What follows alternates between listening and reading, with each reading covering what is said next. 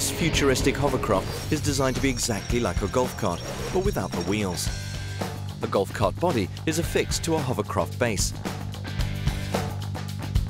Normally in building a hovercraft, you build a hull, then you build a body, you bond the two together. The hull has flotation in it. It's full of urethane foam, so it will float if it's broken up, or it's very, very safe. They have more than 100% flotation inside. And then all of the other elements, the seating and the reverse thrust, the controls, the engine module, the intake bell that feeds the air into the hovercraft, all those things had to be made, and then the process is assembling those elements together. And then on top of that, we fitted the golf cart roof and the frame and the structure and the seats and the side handles and the golf bag supports and so on.